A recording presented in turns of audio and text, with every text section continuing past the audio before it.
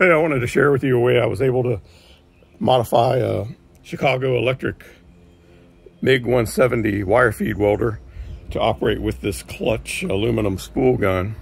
You can see there's three connections there. There's gas, the DC power, and the electronic communication. There's the MiG 170 there, and you can see it's got some extra connections in the front. I've modified a few things. There's a switch I added here that switches from MIG welding to spool welding. There's an indicator here that shows argon flow. There's this connection here that routes the argon into the gun. And this gray cable here is the speed control and weld on off. And then this big cable here is the DC.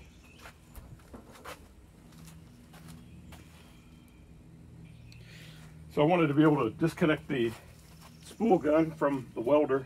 So I've got this twist connect here. There's a 5-pin XLR cable that controls the trigger and speed functions. And there's this quick release gas connection for the argon. So this is how you connect. I keep this stored separately.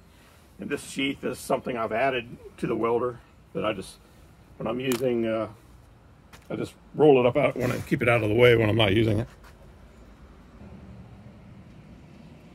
And here's the side view of the MiG 170 wire feed welder.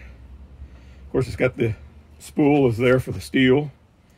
And there's this extra connection here that goes to the spool gun.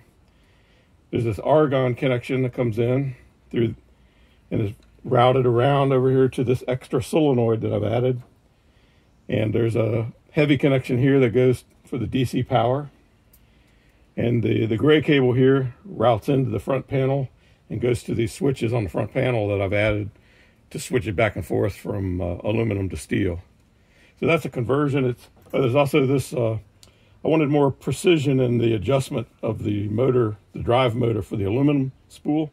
So I just route this out to this goes into a variable DC power supply, and I can have very precise control of the speed to fine-tune the weld, because welding with the aluminum spool gun, it is a little particular. It only likes certain settings for certain thicknesses, and it's not as easy for me. I find it's easier just to TIG weld than to use the spool gun.